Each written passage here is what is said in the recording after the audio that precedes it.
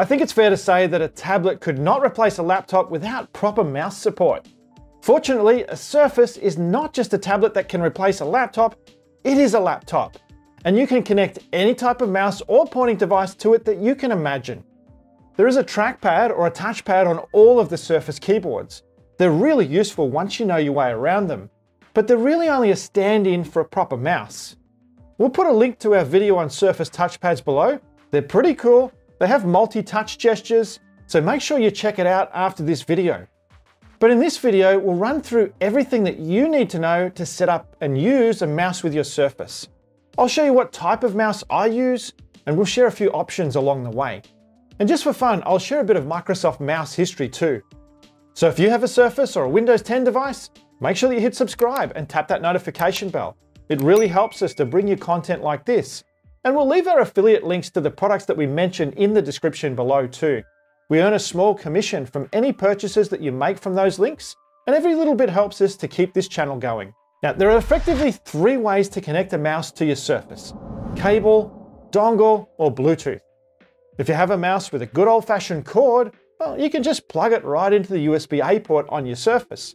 That is, if it has one. My Surface Go only has a USB-C port, so I need a USB-A to C adapter to make that happen. But really, mice with cords, like laptops without touchscreens, they belong in the 90s.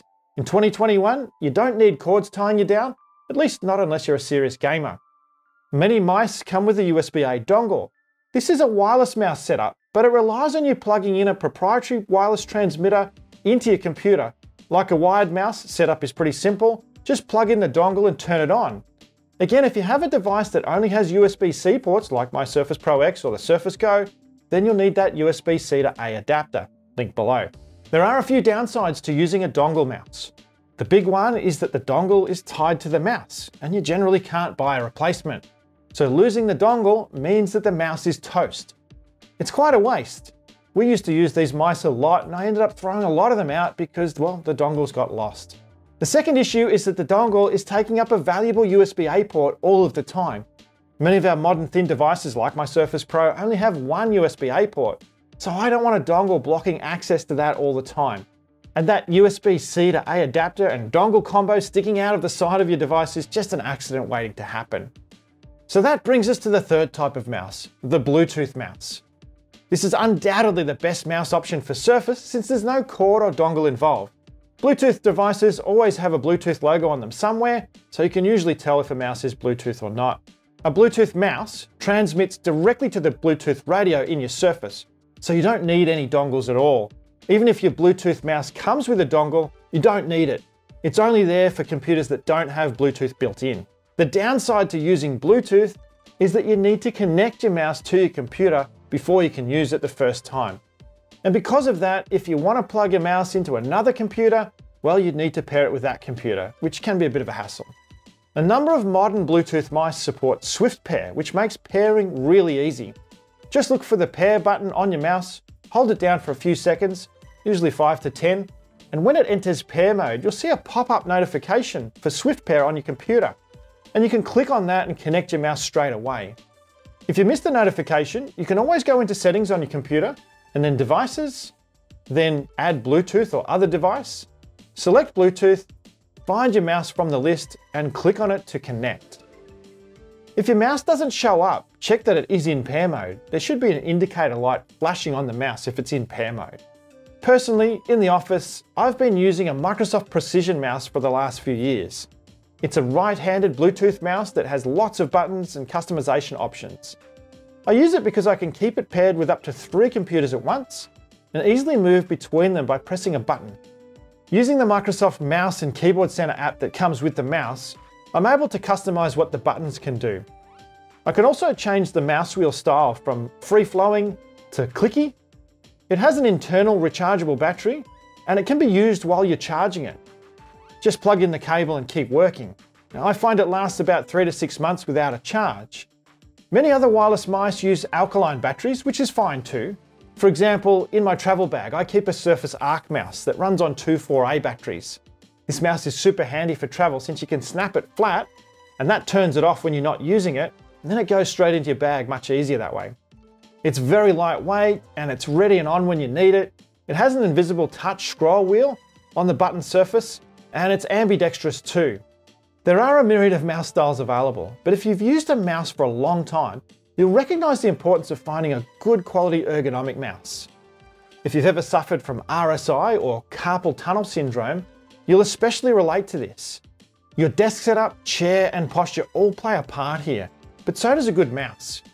The ergonomics of keyboard, mouse, and touchpad input are inherently bad when you look at them, so you might also want to consider a trackball or a vertical mouse to minimize the repetitive movements caused by constant mouse use. I'm currently trying out the Logitech MX vertical mouse, which is similar to my Microsoft Precision mouse. It's rechargeable, got roughly the same buttons, and it's got multi-device pairing too. But it has a more vertical layout, which means that my arm twists less when I'm using it. It's right-handed only, unfortunately, but there are similar mice that cater for lefties, and we'll list some of the options for those below. Another good way to reduce the potential for RSI is to find other ways to work. For example, break up your day and use your Surface as a tablet away from the desk. It'll be good for your wrists and also for your big picture thinking too. And if you really want to go down the rabbit hole of maximum features, then check out the Logitech MX Master 3. It's very similar to my Microsoft Precision mouse, but it's got an extra thumb scroll wheel. Like the Precision mouse, it also has app-specific settings for jobs like video editing and CAD, and it can be paired with up to 3 computers. I've found that it runs flat a bit faster than the Precision mouse, but it charges with USB-C, which I much prefer. I really like the feel of it, and I love this button on the top that can be programmed to change the mouse pointer speed, amongst other things, using the Logitech Options app. And if you're into gaming, then you need a completely different type of mouse, and probably a different type of computer too. For gaming, you need a lightweight, accurate mouse like the glorious Model O. Anyway, now that your mouse is plugged in and set up, there are some settings that you can tweak. In the Settings app, go to Devices, then Mouse, and you can find settings to change the mouse pointer and scroll wheel speed. You can also swap between left and right-handed mode, and if you want to change your mouse pointer color or size, you'll find those settings under Additional Mouse Options, or you can stay inside the Settings app and go to Ease of Access and Mouse Pointer. So that's a quick overview of one of the most important input devices for your Surface. Like I said, there are many options if you're looking to get a better mouse, so check out those links below. I'll include some really good budget options and some more advanced options like the Logitech MX Master 3.